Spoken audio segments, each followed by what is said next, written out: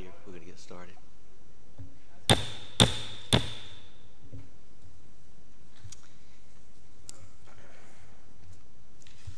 I'd like to call to order the special board meeting budget workshop for May 7th, 2021.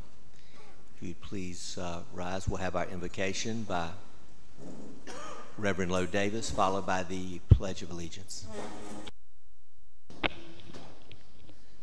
Let us pray.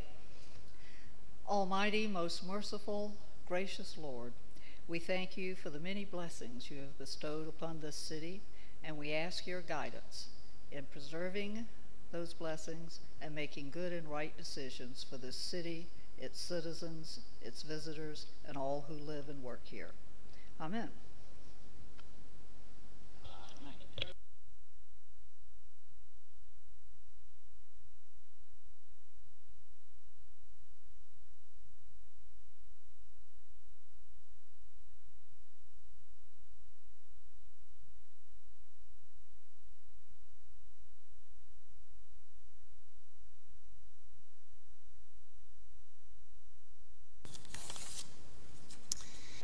Thank you, Reverend Davis.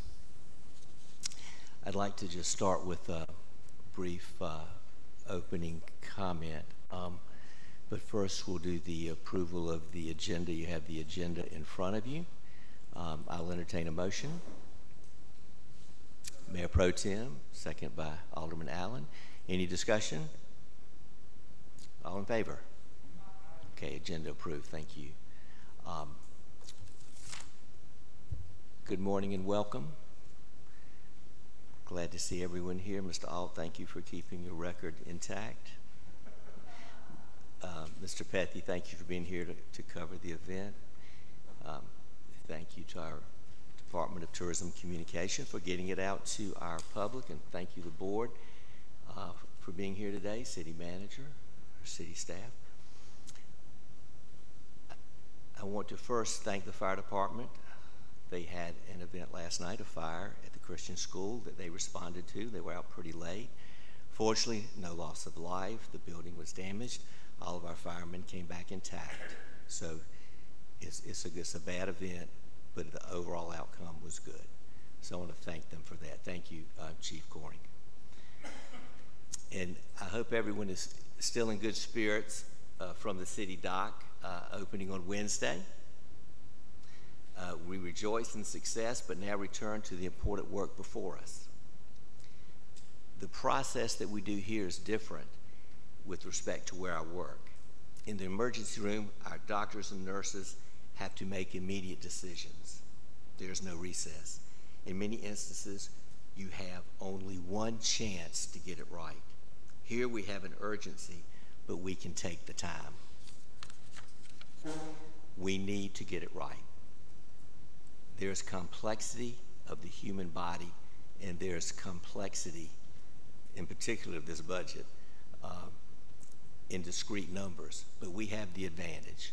We have a staff that's given us the numbers in discrete detail.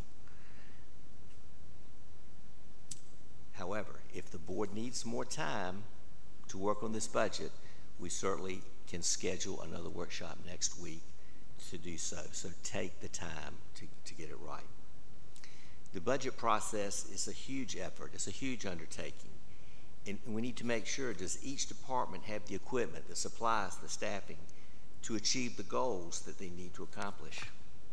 Does each department have what they need to be successful? Does each employee have what is necessary to be successful and to be happy working for the city? They have a health insurance. Do they have a salary that is competitive and will help to retain employees? Are there opportunities for training and education and advancement? The most important asset the city has are the people who work here. We all must strive for quality and excellence in all that we do. An example of perception that in some ways denotes quality and excellence is our city hall. The facade, peeling. It is more than this one building. It is the hall of the city and its citizens. In 2017, I wrote Historic Building Theory, When a city allows its historic buildings to languish in disrepair, it becomes the norm, and over time, it is nearly impossible financially to repair the damage from the last 2 years of this policy of neglect. This is particularly true for the Old Brunswick County Courthouse City Hall. It is also a city asset that is underutilized. The city should emulate the way our citizens take pride in their homes and yards, from the historic homes in the village to our newer developments. So this is something that I've thought about for a long time, and it's something that we need to do, and it is so important. Do we have in the budget the resources to make sure that every building is inspected and necessary repairs and upgrades are made? Does the city need to contract out with a structural engineer for this and for the yearly inspections? Similar to the city having a civil engineer for the stormwater mitigation plan for the entire city. So for me, we embrace public health principle of prevention in every aspect possible. In terms of future spending, we have a budget now. What are some of the things we may not have talked about in future spending? One of the things is a parking deck project in partnering with the hospital. If you go by there, you'll see cars parked on the grass, and just in every square inch of it is used, and they've outgrown it. And so there's a need for more parking at the hospital, and a parking deck would help to alleviate that, and then could be used primarily on weekends for our visitors and tourists. And we could have electric shuttles to the downtown area, so they could park at the deck and then shuttle downtown. Also, something important to me in which I plan to take an active role, our cemeteries. The city is responsible for the maintenance of these cemeteries, along with the 56 miles of right-of-way that we heard about in the last couple weeks. So it's a daunting task. It's a lot of mowing and debris removal. And the city does a good job with the macro aspect of it.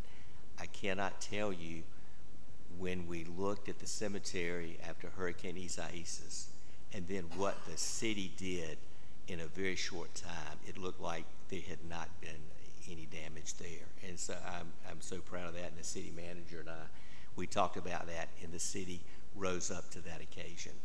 And so I want to make sure we're also doing what is right in making sure each cemetery plot is properly maintained. Does the city have the time and the resources to do this, or do we need to contract with the lawn service for this?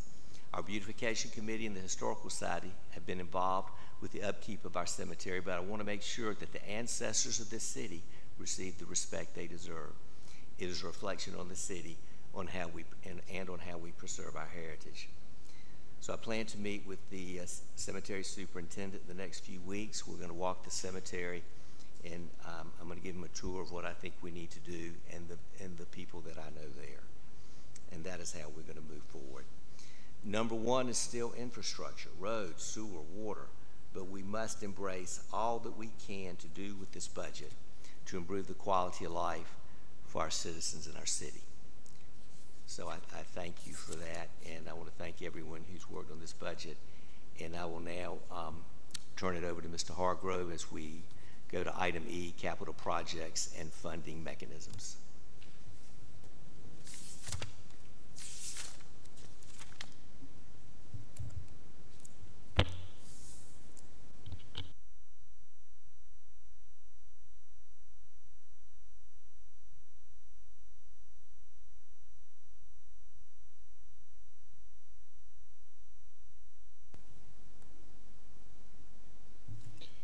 Thank you, Mr. Mayor. Good morning, everyone. So we're finally coming to the end of a long road in building this budget. We're not there yet. We still have several things to discuss.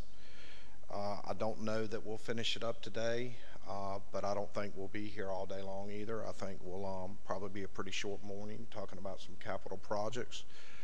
We're probably going to need to meet next Friday morning. I think we've already scheduled that meeting to do the final analysis on it once we put the capital projects in. There will be, unless you direct staff today to make significant changes in it, pretty much what you're looking at in the budget today is what it will be, with the exception of the capital projects that we're going to talk about today. These are the capital projects that you asked me to concentrate on last week.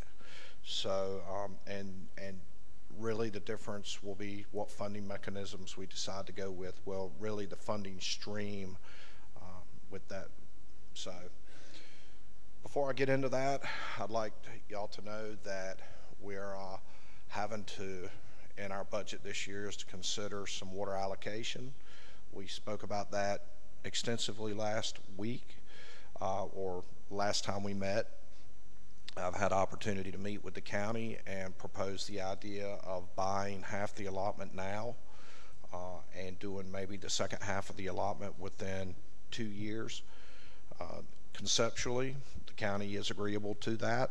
They would like to put a cap on the length of time. I suggested 36 months that we would buy the second allotment, and we all agreed that it should be based on the producer performer index, or the producer price index of what it costs them to supply that water. So it would not be an arbitrary number. So we're going to start off looking at that contract, which is in the process of being written up now for the first 115,000 gallons, and then we'll do the other 115,000 gallons as needed within the next 36 months. So that is a good thing. It's going to save us a little bit of money up front. I don't know what it'll cost on the back end, but at least it's not going to be that huge capital outlay to begin with. The allotment in total will be 230,000 gallons.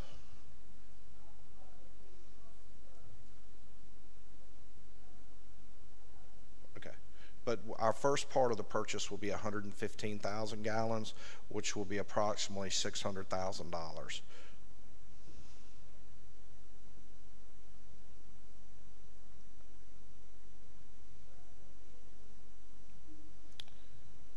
We didn't calculate. We figured that's a ballpark estimate with interest, and so, but we shouldn't have to finance that over 9 years.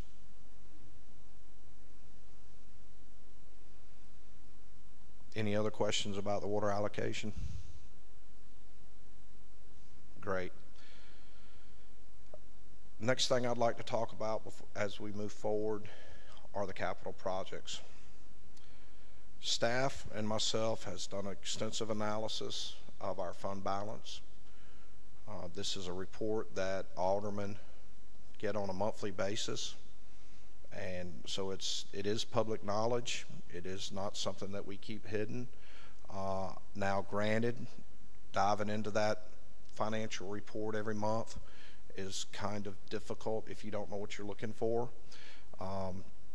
We are trying to get a budget dashboard put together that would be a snapshot for y'all, that you would be able to look at that every month and know, and it says plainly fund balance, so that you would know that.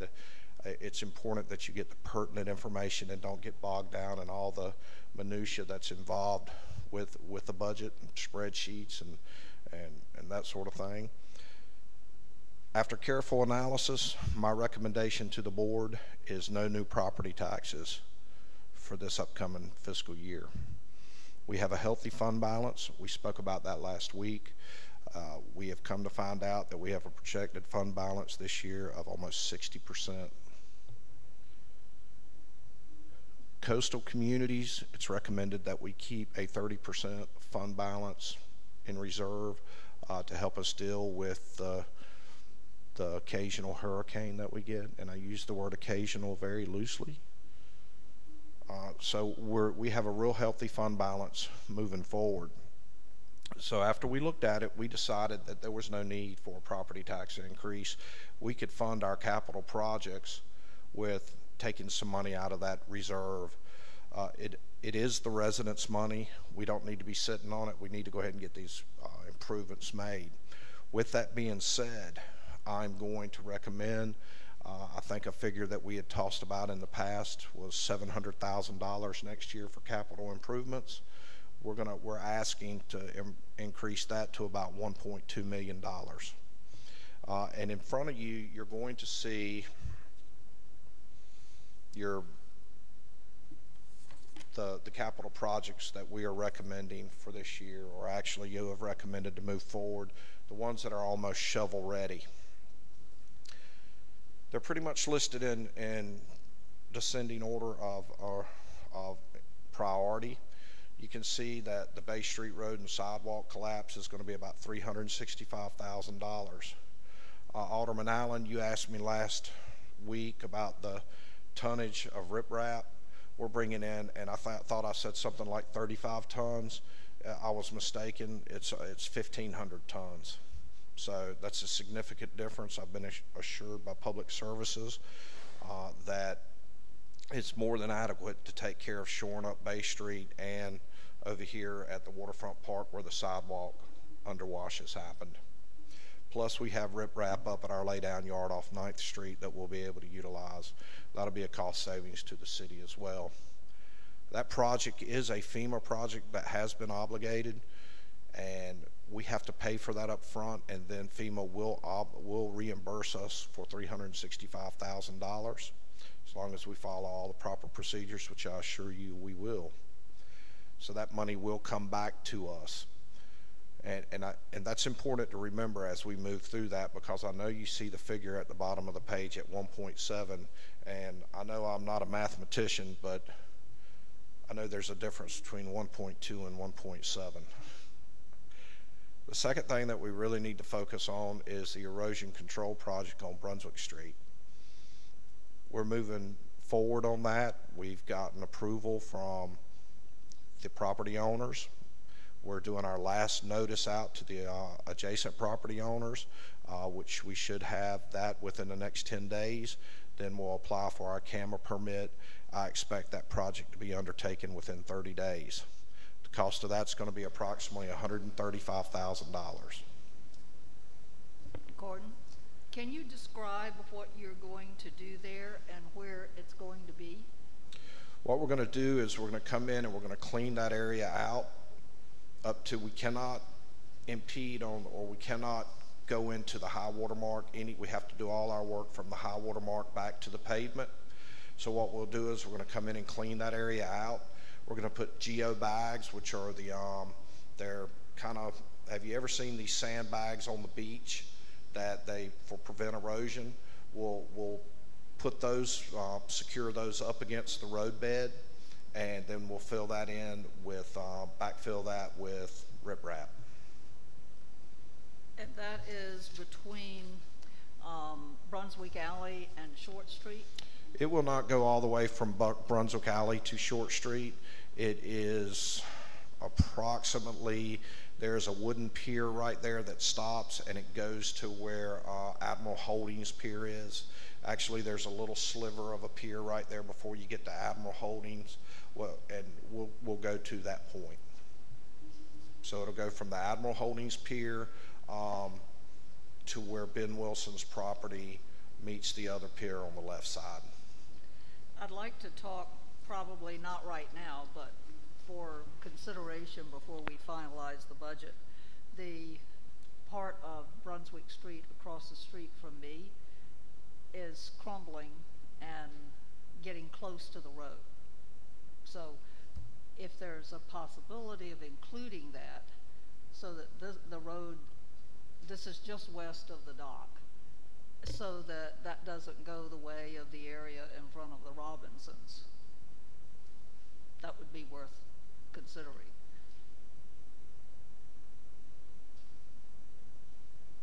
Cars can't park there anymore because they may end up sliding down into the water.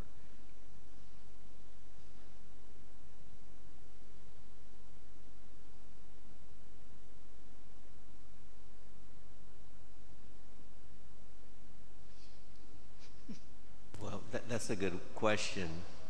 You know, that's a good. Well, that's a good question, because I'd assumed that when you said Brunswick Street, it was going to do the whole, all of Brunswick Street where it needed mitigation. So it does not. So Well, just where does it go? My property does not have an erosion issue. I've got a steep bank into the water, and then there's land. But steep bank has been undermined and undermined, and you know, you get out of the car now and you're starting to slip down into the marsh, into the water.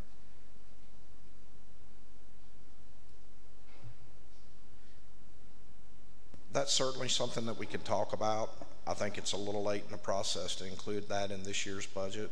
However, that does not mean that we can't identify that this year. Okay. There are other paths forward to solve that problem. Right now, our most urgent need is to get this piece of Brunswick Street that's in front of Mr. Wilson's house repaired, because that is underwashed. That road is it will collapse with another storm. We can't have that. So as opposed to tying this in front of your house to this particular project, we probably need to address that as a separate project into the fiscal year, which we can certainly find the funding for that in our fund balance as we move forward and get reimbursed from FEMA. And, you know, we can do a budget amendment to fund that. But right now, we're probably 2/3 of the way through the camera permitting process. So to step back and do that would delay this Brunswick Street. So while I sympathize with what you're saying and we can identify it, we need to get this job done ASAP. Well, this would be a preventative thing, so that by the time we are doing this next year, we're not talking about a road collapsing again.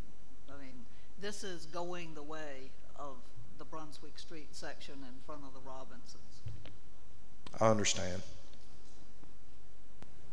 And when you said Wilson, there's Mr. Woody, and then there's Mr. Ben and Gibby. You're talking about Ben and Gibby, right? Yes. Ben Wilson, yes, sir. Okay, yes, sir. Just to clarify that, because Mr. Woody Wilson's right next to her. So, yes, sir. Thank you.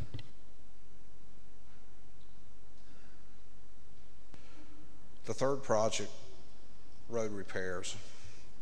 We're recommending putting $400,000 into road repairs. Some of that's gonna simply be repaving certain sections. Some of that's going to be remilling and taking it down to good asphalt and repaving. Some of that will just be cutting the road, doing away with the asphalt, redoing the road bed, and cleaning that up. So that'll come in at about $400,000. Is that on top of what we'd spend from the Powell bill money? Melanie did not include the Powell bill money on that. So that'll be on top of the Powell bill funds that we receive. I think that's about $96,000. And the Powell bill money is not committed to anything specifically at this time, correct? Okay.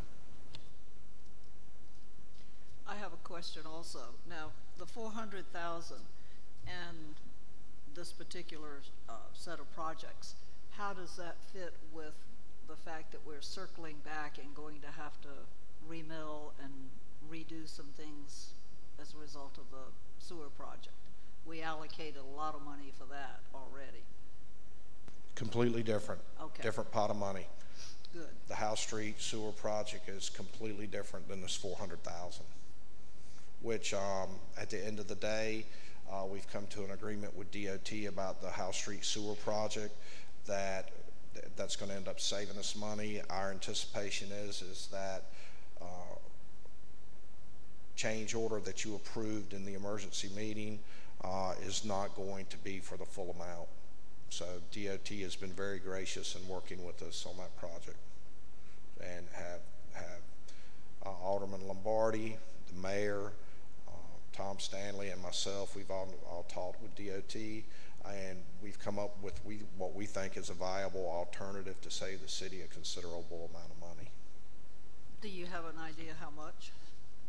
Not at this point, because we're having to rebid that part of the project with different asphalt standards and milling standards. So hopefully in the next week or so, those we've asked for that bid, I think 2 weeks ago.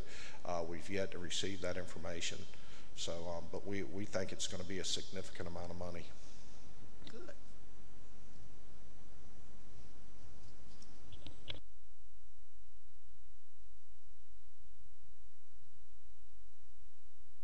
further questions on that?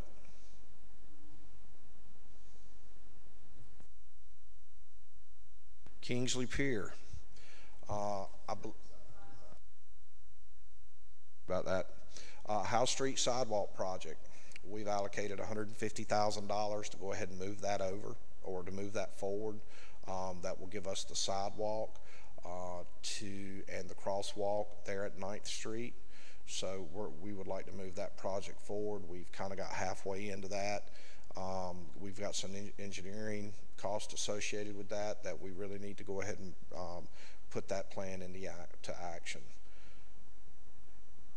To be clear, and this is primarily for public consumption, exactly where will that sidewalk go and which side of House Street? My anticipation, Alderman Davis, is that it will go on the the south side of the House Street, 9th Street intersection. That's the hospital side, right? That's the hospital side. That's my anticipation, but that's subject to change.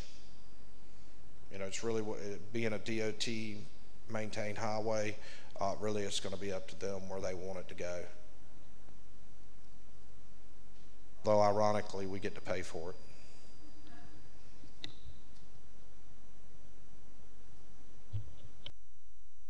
The 150 is additional money beyond the grant money that we've gotten, correct?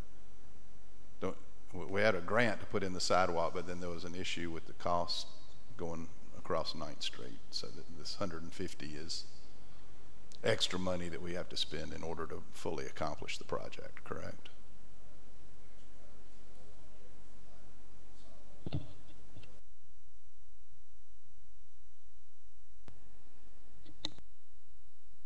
I don't think we put that in the current budget, but we can. Didn't put what in? The grant money? I'm sorry, which part of maybe I'm not, right. No, am I misunderstanding? We got a grant to put in the sidewalk, right? And then we discovered the grant was not enough money to fully complete the project because of some additional requirements that DOT put in concerning crosswalks on 9th Street. So I guess my question is this 150,000 is in addition to the grant money in order to meet those additional requirements that DOT put in? Is that correct? I can answer that. This $150,000 is from fund balance, so it would be in addition to what's already there. Yeah, so I'm sorry, John, I misunderstood you. Any other questions about the sidewalk? The Kingsley Pier is going to, if you recall in my last conversation at the Board of Aldermen meeting, was in a mitigation portal. FEMA has decided to pull that out of the mitigation portal, and I agree with them. Their structural engineers say that the added cost for the way FEMA works is that they're only going to replace what was damaged.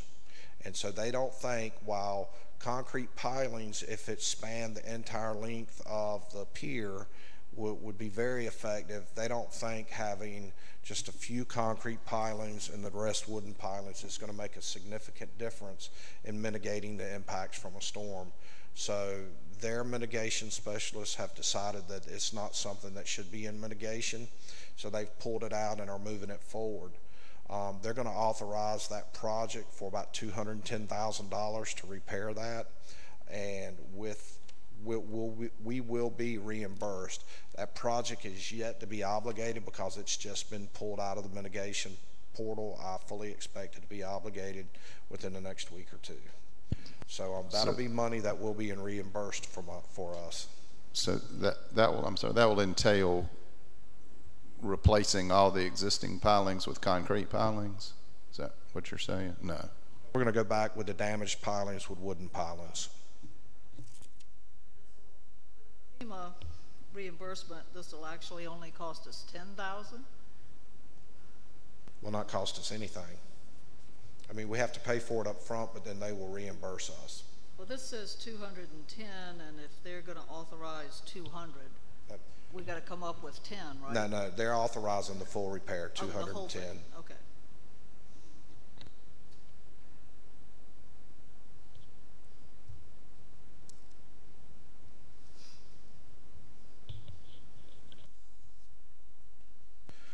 next capital project is the stormwater project. It's going to be $100,000. I'm just going to tell you that there is no way that that's going to be nearly enough, but we need to seed this fund to get it started. Again, we should know something in July about whether the grant that we applied for was approved. If that's the case, then we'll have $250,000 in that project fund. But stormwater, as the mayor has alluded to before, if you've seen it out there and you see the impact it's having on our community from a public health perspective, from a property damage perspective, you know that this is something that's needed. And I mean, we can't continue to kick the can down the road. So staff and I are recommending that we seed this particular capital project fund with $100,000 from fund balance. 100,000 get us? Probably the planning stages.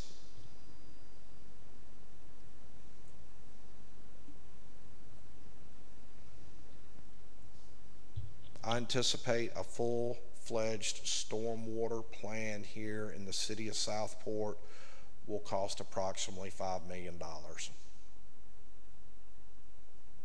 The really good thing about that is there is a lot of grants out there available for this sort of thing. Golden Leaf offers some, EEG offers some grant money, and all of those grants are starting to open up now. It will be something that we will be proactively pursuing. But most of the time when you apply for these grants, they want to see a plan. They want to know how you're going to attack this problem. And without a plan, we really aren't very competitive in the grant process.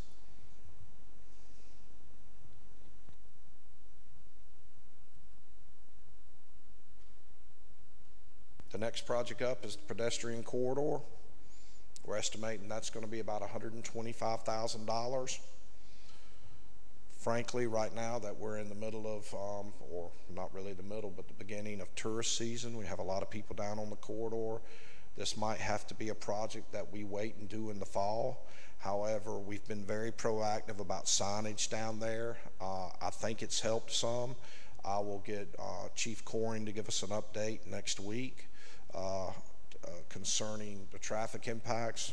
I haven't heard many complaints about wrong way traffic on Short Street since the signage has gone up. I could be wrong. I mean, y'all are typically the ones that they complain to. But I think the signage is at least having an impact to get their attention.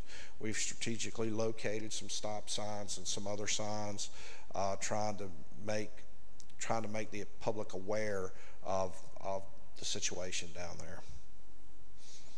We will be bringing this up for a discussion on next Thursday night's regular Board of Aldermen meeting, where we would like to set a public hearing to get the public's input on what design that they think is most appropriate for that area. A question? What would we be spending the $125,000 on? Would be on paving, asphalt, thermoplastic line markings. Plan was submitted to us by the Yacht Basin Overlay District Committee at our last meeting. I know, but I mean, what's going to cost us $125,000? In the plan. I'll go back and look. So what it is, it really is going to depend on what option you go with. But there's speed tables included. There are thermoplastic. Oh my gosh, that stuff is expensive by the foot.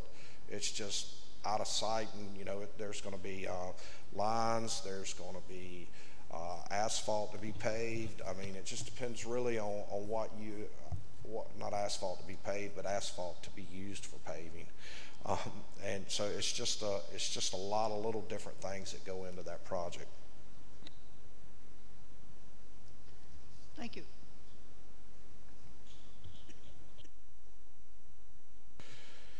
We did budget for the kayak launch this year. We did $150,000. I'm not really quite that familiar with that area because I have not walked, but I understand that there's probably going to have to be a pier built out to get over the marsh grass in order for folks to launch their kayaks. So $150,000 is what we budgeted to get that project started with. That does not include the amount that the marinas contract calls for them to contribute to the project. So we would probably be looking at about $200,000 for the kayak launch project.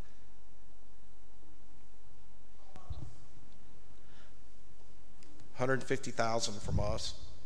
And it would be good to have our grant writer seek a CAMA grant for this as well, because it's water access. Absolutely.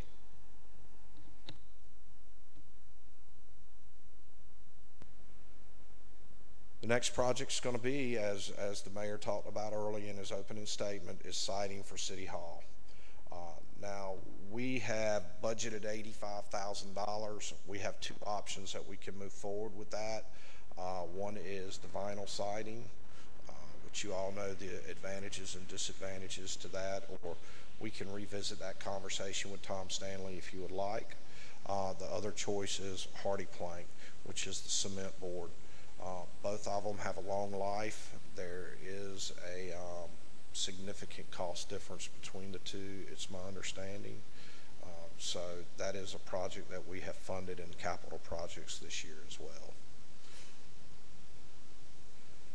So if you'll all look at that total, you're looking at $1.72 million for capital projects. Now, how we're recommending the $1.2 million is, if you'll look at the Bay Street Road and Sidewalk collapse, that's refundable through FEMA, as is the Kingsley Pier. I'm not going to try to do all that math in public, but it looks like it comes up to about $575 to me, which would bring it down to the $1.2 million threshold. And what we'll do is we'll kind of do a rolling project on these. As we get reimbursed for the Bay Street, we'll move to the next one. And so really at any given time, our outlay will be in that $1.2 million range. And is the reimbursement reflected over here on to the right? We've got running fund balance. Is the reimbursement reflected in that? So at the end of all this, we would hopefully have the running fund balance would be increased by $575,000. So our actual fund balance total would be more like $3 million than $2.5 million. Right. Okay. So I'm pretty much done with what I have to say about the capital projects. I'm going to let Melanie step you through how we're going to get there. There's a couple different ways we can get there. It's like going to Raleigh. We can either take I-40 or we can take 421. At the end of the day, we're still going to end up in Raleigh. It's just going to really matter how we want to go there, what's legal, and what is the most efficient way for us to get there.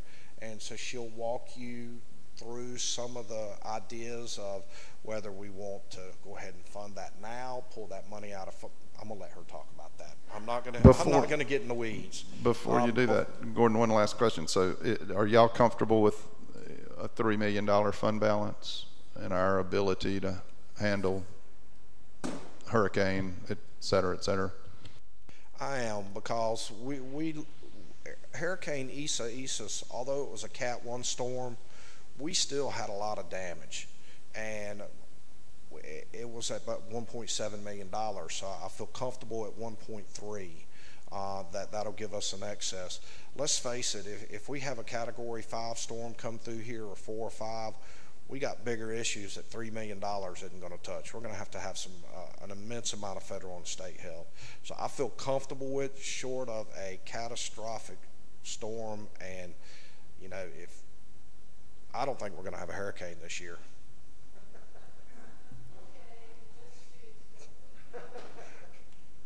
So I do feel comfortable with that, Alderman Allen. Melanie and I have talked about this extensively.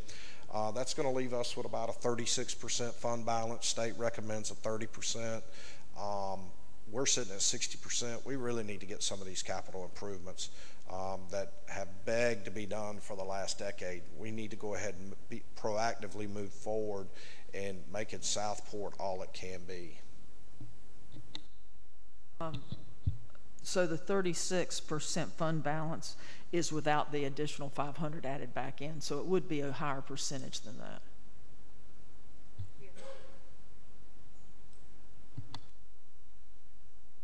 Rough estimate, Alderman Mostedler, is I think it would bump it back up to about the 41%.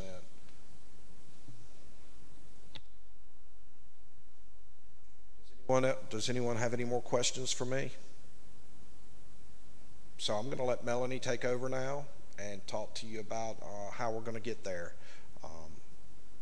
She's going to be our tour director for the next few minutes.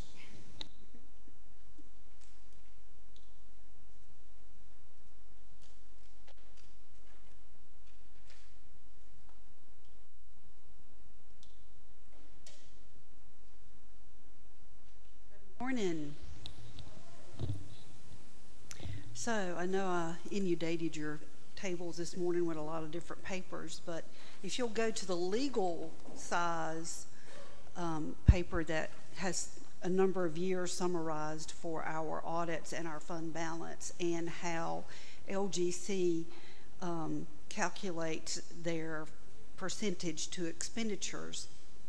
And being on the coast, LGC likes to see, or the state treasurer's office likes to see 30% available fund balance to expenditures. And so in the past, we had dropped down below that, and they, asked us to work on bringing that fund balance back up, which we have successfully done. This past year, in our budget from last July, we underestimated our revenue due to COVID because we did not know what effect COVID was going to have on our collections of our property taxes and other items. So in February, we received, 97% of our property taxes, which was a very good response. Everyone was able to pay their property taxes. So we actually have surplus money in our budget at the moment. And we have also been informed from FEMA that they've obligated around $1 million that will also be in our fund balance.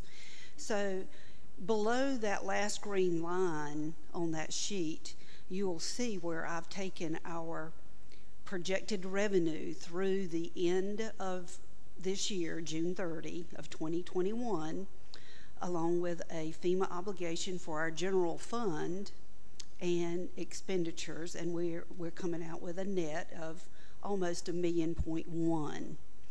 And then if we fund this capital project ordinance today or next week at our board meeting, we would have a slight deficit, a projected deficit of $100,000. And running those numbers into a future estimation for our available fund balance, that if all of this comes true, then we should be around 40% with our fund balance. So I recommend that I prepare a budget amendment appropriating all of our extra money out of this year's budget at the moment and going ahead and funding this capital ordinance and have it in place at June 30. And then that would be reflected in our annual audit report as a budget capital project fund ordinance in our current year audit. I think that would be a important message to our citizens that, hey, we are committed to these projects instead of waiting to do it next year, which would be showing a appropriation of fund balance to establish this capital project fund. Do you understand what I just said? Yes, and I'd like to go ahead and make that in the form of a motion. Question before we vote. Just when we create a capital improvement fund like this and we've named particular projects with those amounts to it, is there a possibility, is it allowed to say something doesn't cost as much as we thought? Can we move money that's left from one project to another category? Say something from, you know, Kingsley Pier, after we got reimbursed, that money could go toward road projects or something. You can, within that fund, you can do that legally? Yes, Okay. yes. I mean, if we establish this as sort of an open capital project ordinance, then we can keep adding capital projects to this, you know, and identifying funding to also put into it. So we don't have to be tied to these projects individually or the price per project. We'll just kind of keep it kind of open.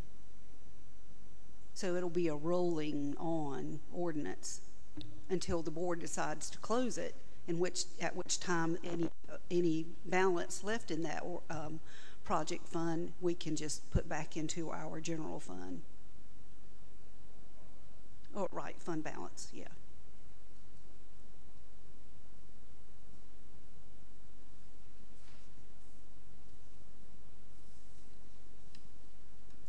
Okay, we have a motion by Alderman Allen in terms of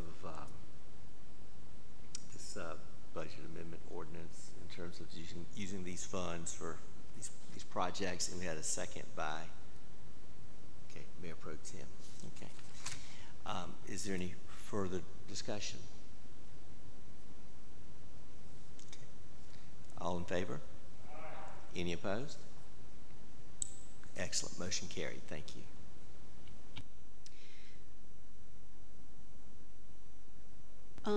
I would like to talk about enterprise. Okay. So last year, with Bruce, we embarked upon a program with the Enterprise Leasing Management Company. And Tony from our police department helped with that, and so he's quite knowledgeable with it, because the police department is the first department that made purchases from Enterprise, and we made a few other purchases in Public Works for some leased automobiles. So I have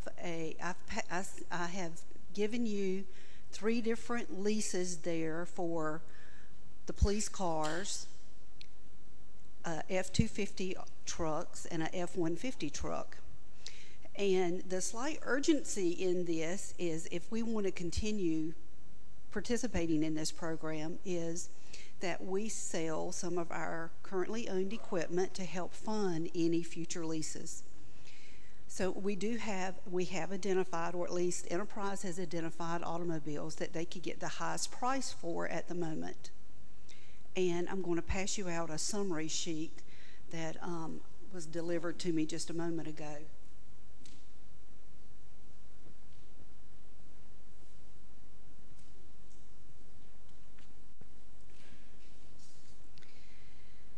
So they're telling us that Enterprise buys these automobiles at a wholesale price, and they help us project when to sell these.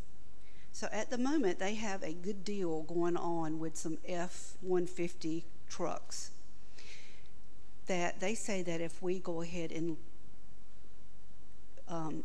sign to lease these automobiles, that within a year we could turn around and sell them and make $4,000 or $5,000 per automobile.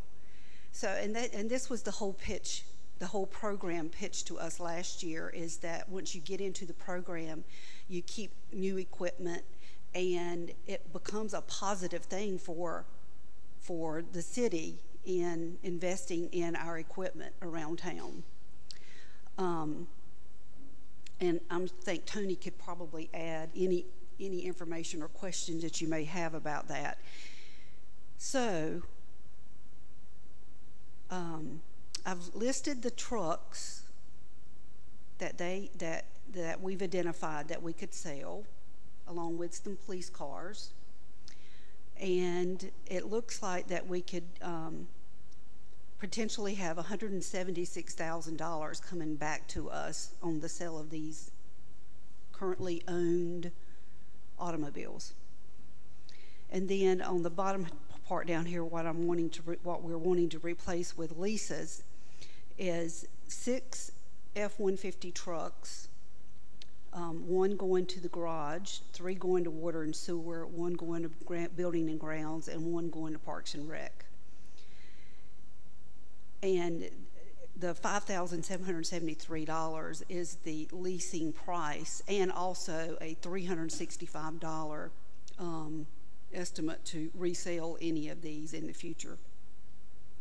So the total leasing for 6 automobiles would be $34,638, and then 2 F-250 trucks, 1 for water and sewer, no, I'm sorry, 3, and 2 for building and grounds would give us 3 new F-250s at a tune of $16,122, and then 4 police interceptors, including upfit, brings a total of $105,000 in leasing, and so we would have a net surplus from the sale and signing on to the lease of these automobiles of $70,940. So, I mean, I have included these leases in your new budget for next year. But to take advantage of the F-150 wholesale pricing that they've got, we would have to probably embark upon this within the next few weeks. So this, you know, if you have questions, let me know. But I would recommend that I do a budget amendment and asking to engage in doing these leases so that we can get the pricing. Of course, it'll be after July 1 before we actually get these automobiles, but if we can go ahead and do a PO, you know, to do these, then that's what we would like to do. So Tony and I will entertain any kind of questions. The $105,560 that's an annual lease amount, right? That's correct. So that would be not quite, because that 105 includes the upfit of the police cars. Minus so it's 25, about 80,000. About 80,000. And then I guess the idea is next year we'd have the next generation of vehicles to sell. That's right. As well, to offset next year's overall leasing costs. Correct. I mean, is there any reason why the type of use we have on these vehicles would make us, you know, would negate the agreement, you know, where the use of it as a building and grounds truck or something like that and all that kind of, they're accepting that vehicle as is at the end of the year and we're going to sell it for that price. They basically guarantee it. They're basically almost guaranteed. It's very different from the way leases used to be. I know, that's exactly right. Well, we're getting these at wholesale prices, and then they're selling at retail for us down the road.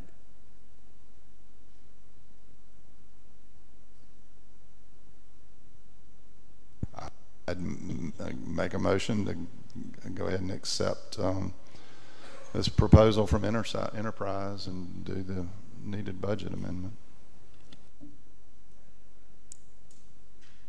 Okay, we have a motion to go ahead with the wholesale purchase of these vehicles, and by Alderman Allen, and a second by Alderman Sharkey. I didn't know if you wanted to include a vehicle for each board member also, Melanie. What do you think, Alderman Allen? If you want to amend your motion, I can't be part of that. My truck will be fine. all right, good. We're all happy with our vehicles. Thank you, Melanie. So we have a motion and a second. Any further discussion? Okay, all in favor? Any opposed? Okay. Motion carried. Thank you. Thank you very much. Thank you, Melanie.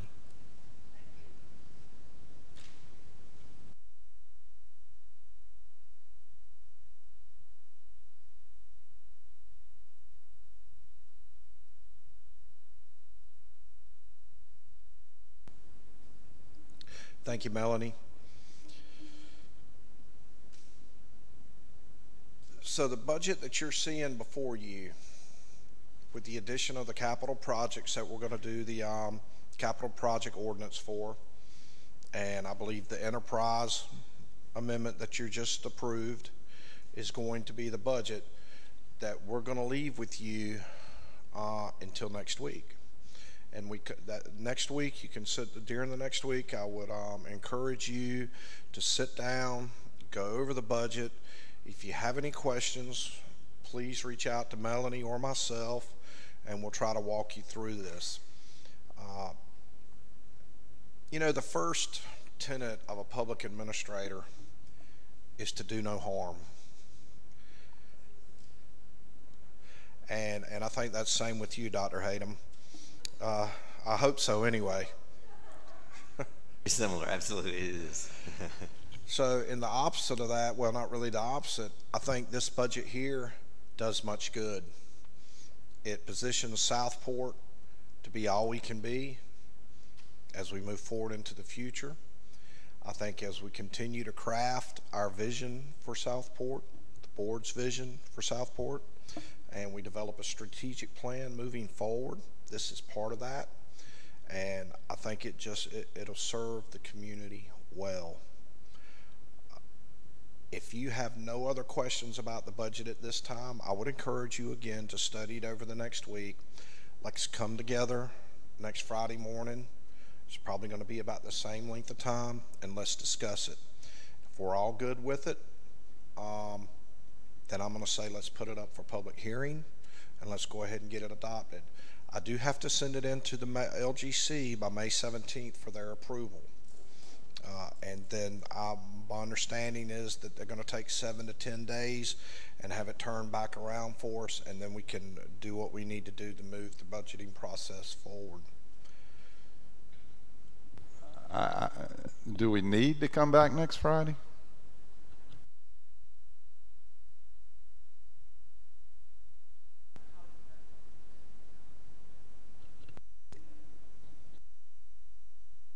You know, look, if we scheduled this to be till 11 today, I'm good. I mean, if you have questions, I'll have Melanie. We're here to answer them today. We can go ahead. I mean, we don't have to meet next Friday. That's up to y'all. I know we had the package delivered yesterday, but it's the same budget that we talked about last time, right? I mean, essentially, right? Yeah, if we got questions, I'd say let's go ahead and let's do it now. If y'all are prepared, I'm not trying to cut off discussion or be in a hurry or silence anybody, but Yeah. Anyone that has questions, let's go ahead. Yeah, we have I'm time. ready. Yeah, absolutely. Take the time, do it right, get it right. Oh, okay if I sit at my table for this? Thank you.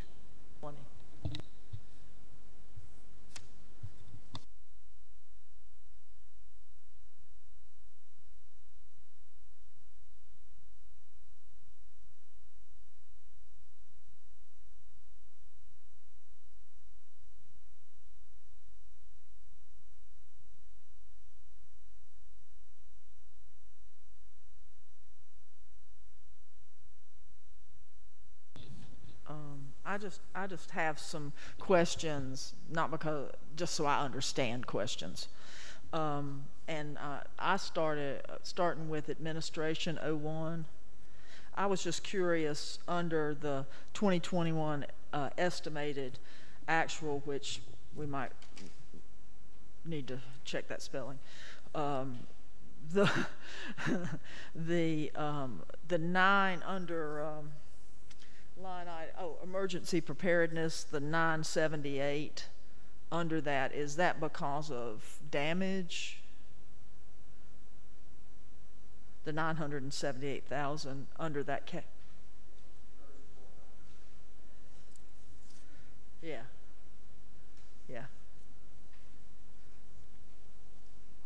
That's just an estimate. But that's like the FEMA damage that's stuff. Correct. That's from the hurricane, yes. Okay. And then I had a question under insurance and bonding, it being a little bit lower than it was last year. Is there, which is 4,500 line. Right, so that we pay that in July, so the actual 2021 column is more accurate than the estimated. Gotcha. So what happens in the estimated column is that it takes the actual and annualizes in that column. So if it's something that we've paid for the year, at a different time of the year. At a different time period, it's overestimated. And then the debt service, 7,100. That's for the firehouse. Yes. And it's lower. I was thinking it was going to be 125 or so, and it's just a little. Is it decreasing as we're getting closer to the end of the term? Or? That's right. Yes, when the interest is included in there. Okay. Yeah. Okay. Yeah, I got the debt schedules from the state last week and adjusted those numbers. Okay.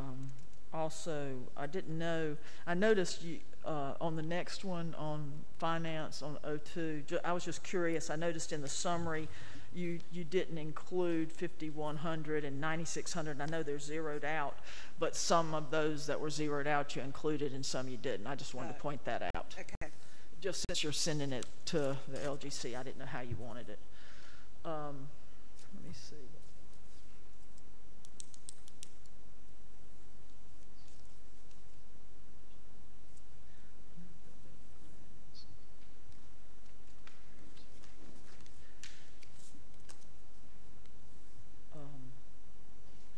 I wanted to understand under buildings and grounds on line 3502, it says repair maintenance facilities. You've got 183,000, and then it comes over and says 115,000 for city facilities. Is that where all the building maintenance is? And yes, that's correct. okay, because then it says outlay. So that was my question. I just wanted to understand that we're saying that 115,000 is what we're setting aside for air conditioners and painting or whatever. Yes, for all the city buildings. For all the city buildings. Except for fire department, maybe. Yeah, and the exterior, which we just talked about at Capitol. Okay.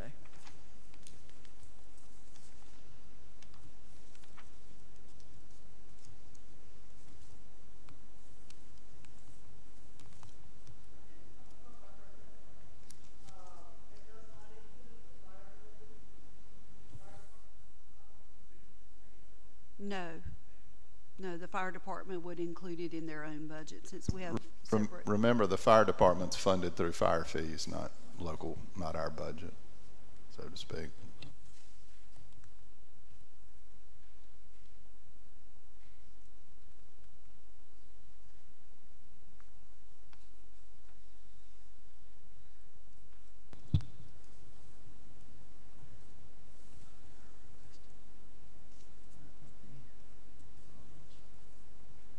The 5,400. In the 5,400.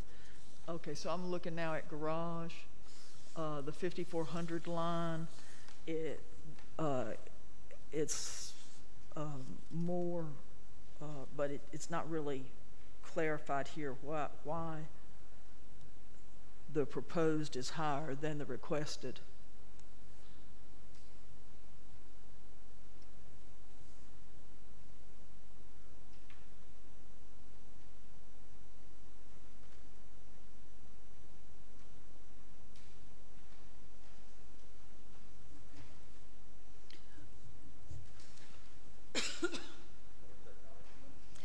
I cannot remember why I increased that back. Why did we increase that back? Any idea? But that's just, you don't have to answer me here. I just wanted, that just seemed a question, and if we're sending it off, Is that reflective of the lease agreement that we just discussed? I don't know. To do the replacement of the vehicles for the trucks, maybe? Oh, that is it. Exactly. That is Okay, it. Yep. so, Yep. Additional vehicle, that's right. okay.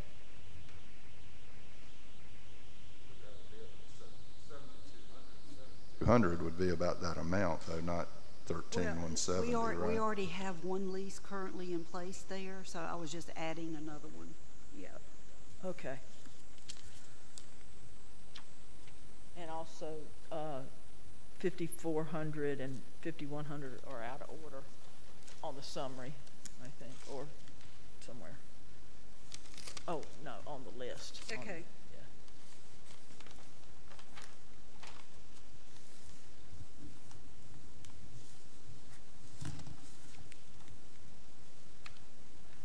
Looking at streets, I just had well, and I probably would have to have Tom, I don't know if the city manager could answer the question, but I see they requested 45,000, but we're only giving them 25,000 for departmental supplies, 2,600, line item 2,600 on streets. We decreased that because of the purchase of signs, street signs that he's already done. Oh, okay. So we do have some new street signs to put up. Right. He Yeah. just ordered them just within the last few weeks. Okay, cool. Awesome. Thank you.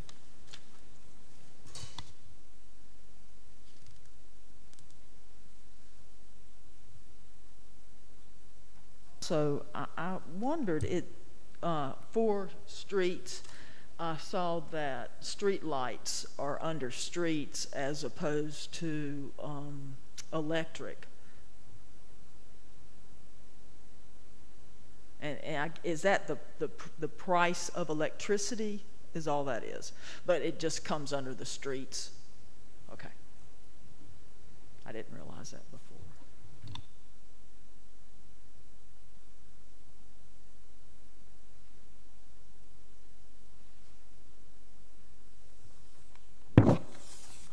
I had a question about under Animal Protective Services. It doesn't include, well, that was workers' comp. Bonding.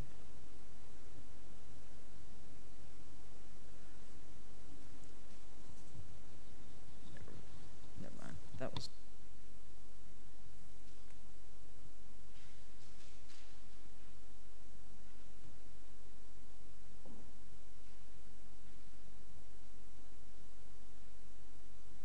I was just curious, under police, the insurance and bonding, that it was less than last year. Is that again one of those pay at different times of years things? Right, yeah. Okay, cool.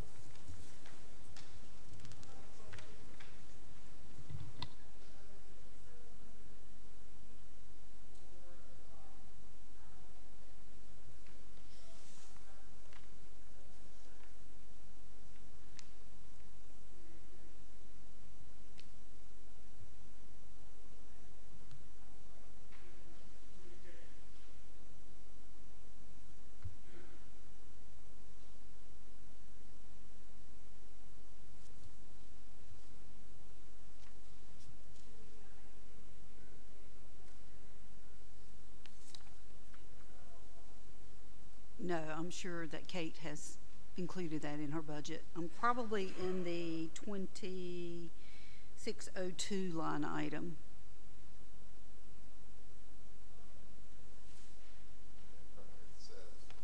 Look at the description for 2602. It says veterinary care cost for emergency intake exams, medications, and services.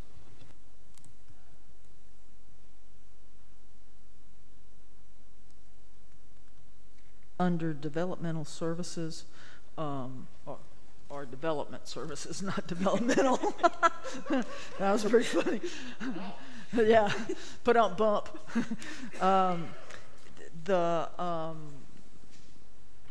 It says 30,000 requested. I know we were talking about the CAMA land use plan for 15, that because he was going to break it into two things, but that's all that's listed there. I'm sorry, the line item number is 4,400. Right, okay. I think we need to include some additional attorney professional fees in here. Okay, just list it. Yeah. I think we also included, if I'm not mistaken, some money in there for potential consulting services relative to the large project on the west side.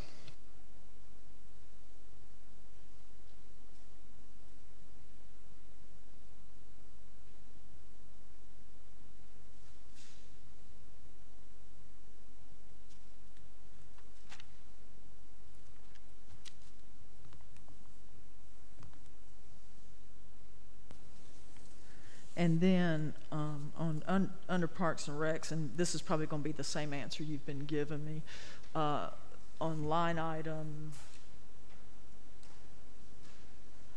4,500, which is insurance and bonding, there's nothing, there's no amount for that.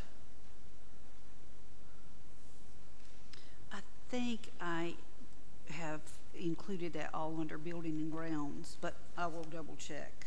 Yeah, it was that one, and there was I think there was another one that didn't have any as well. Yeah, which was the community building didn't have any as well. Maybe that's park facilities or something. No, that's what I did. I moved it all back to building and grounds. Okay, thank you. Mm-hmm. Melanie? Hi. Yes. Who's talking to me? Me. Oh, Lord. I know. You have to figure out what direction somebody's talking at you. I was looking through the revenue side of things, and on the sheet with the revenues, it's marked that we have, let's see, on the last page. So we have the transfer from system development cap, and for the 2021 budget, we have 380,000 listed. So we received 380,000 from system development fees. Is that correct? Right. And then when I looked in the budget in water and sewer, the inter-fund transfers, that's reflective of that same collection, water transfer, and that's saying 525, I think, is what we've actually realized. So the reason I'm asking these things is, should we consider, there was some thought about raising the system development fee this year to be the 2023 rate versus waiting. Should we do that, or should we let it play out? Do you think? I mean, I would think we could use it to help with the purchase of the allocation of the water we need to purchase. If we increased it now, we would have more collection towards that next amount. So last year, I think, the plan was to increase those over a 3-year period. So yes, we would be due for an increase. Isn't the top amount, I think. Right. We top out at 2023. So really, I guess I'm just trying to feel out people's opinion on, do we go ahead and bump it up to the maximum that we're allowed under the statute, which is based on the fee study, to make sure everybody understands where the numbers come from. Do we go ahead and advance it, anticipating we have to buy the water and things like that, or do we just let it go through that 3 stages? We just bump it up another 5, it was like a 5% this year and then another 5% in 2023. I think because of what Gordon was able to negotiate with the county as far as a 2-step purchase of additional water capacity, we're okay with our funding to purchase that for the next 3 years, correct? Right, but it's mainly the sewer, probably that we need to increase the rate for development allocation. I don't have the sheet with it that has the stages, but right. It increases, I don't know, we're collecting maybe 35 or something per gallon or something estimated usage of the sewer, and we could actually collect $43 per gallon in development fees if we go up to the maximum this year. and whatever sewer projects and stuff we have that are going to be needed to accommodate things. Because that's what it goes into. It goes back into the system. That's what it's for.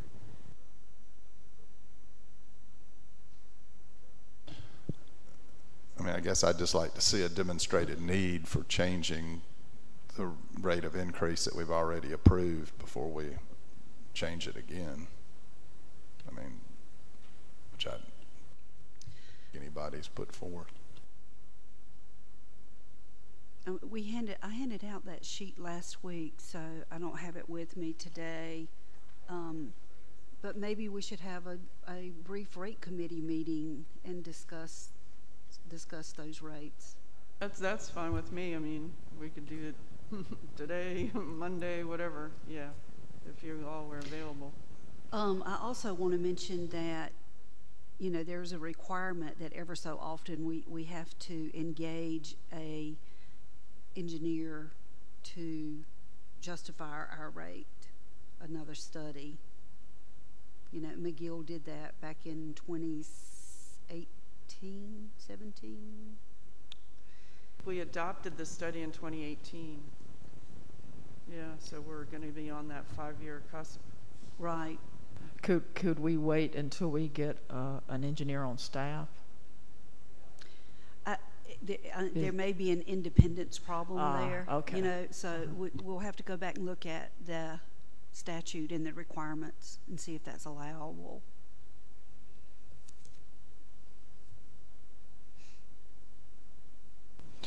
I do want to make everyone aware that, well, of course, I'm sure you all are aware by now that Brunswick County will be going up on our water rates January 1.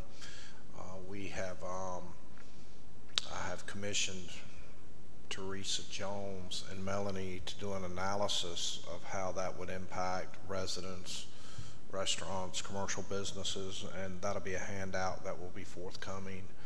They have it today. They already have it today? Okay. So that is what we anticipate the impact being for our residents.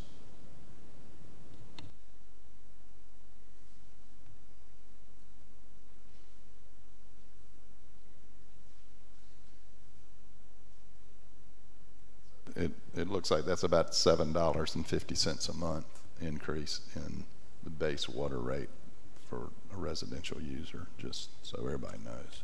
Right. It's an increase of $2.36 per 1,000 gallon, and we're just passing it through. We're not, you know, doing a markup percent at all. But that's the projected amount that the county is going to go up.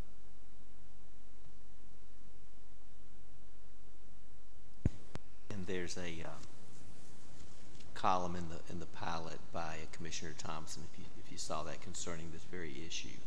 And I talked to Mayor Eckert about this a few weeks ago, and they did a similar study with their residential and commercial and what effect it would have on Shallow. So this is a big issue, and for what we do, it's a pass through. We don't make any money off of this, but the price of it is going to go up, and it's to pay for the reverse osmosis filtering that has been purchased to, as you all know, for getting Gen X and other PFAS out of our water. So that's where it's coming from. So it's money well spent, and it's divided throughout the county.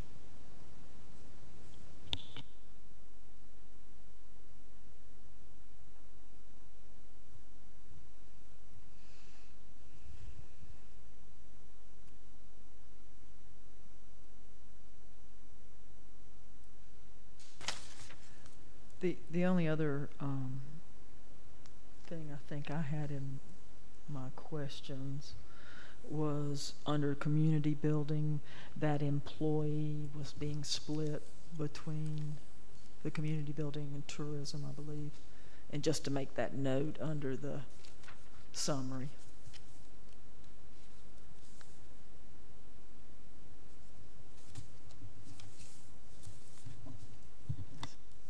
Yeah, as you look over this in the next, few days, any corrections or, additional explanations that you think need to be needed or noted in here will be welcomed.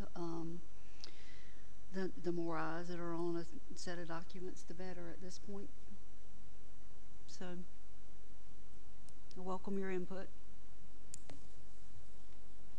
because these were drafted by the department heads, and I've only touched them very little, so I'm sure they need some polishing.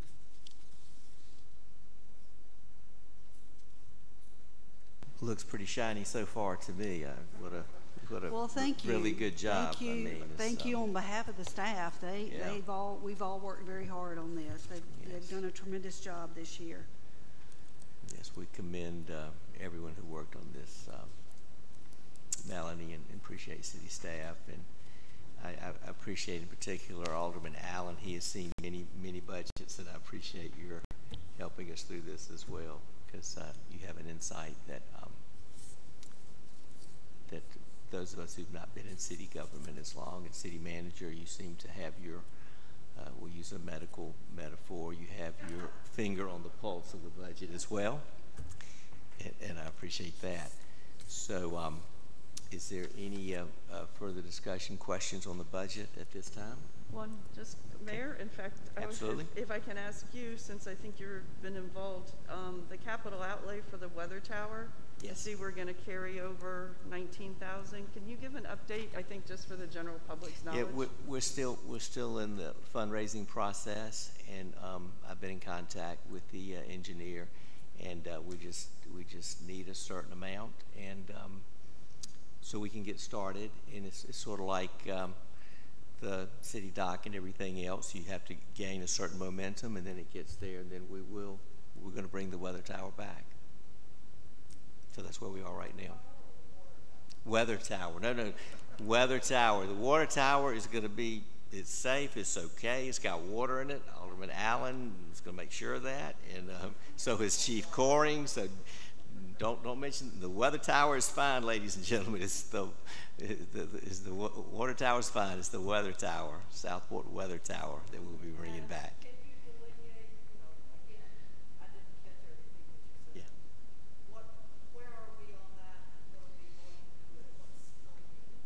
Money, funding. We probably need about 50,000. We have no. These are we had the insurance from it, and then we've had private donations, and then we need the around between 40 and 50,000 to get the project fully done. Yes. Right.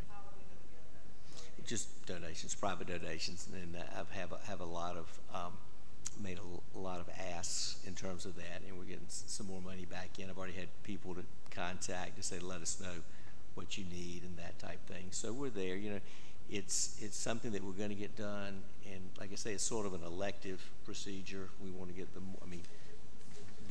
Bay Street versus the weather tower. We want to get Bay Street done. Our dock and things like that. But it will come back, but that's where we are right now.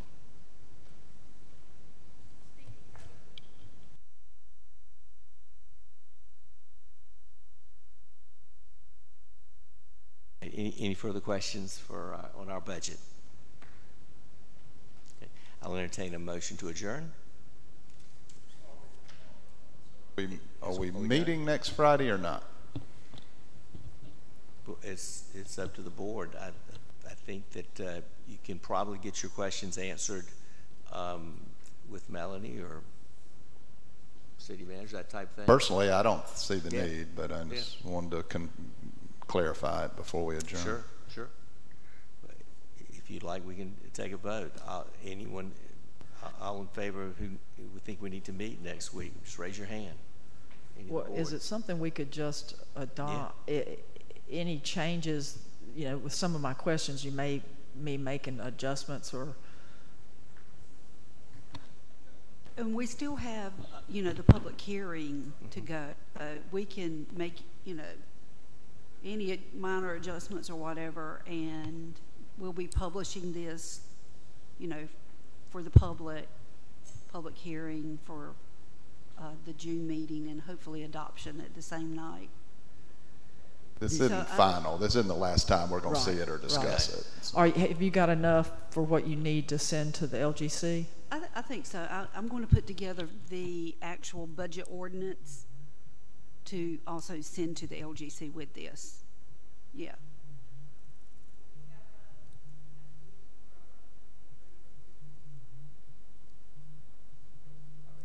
Gordon had previously indicated his desire to not intertwine the budget discussions with our monthly meeting in May.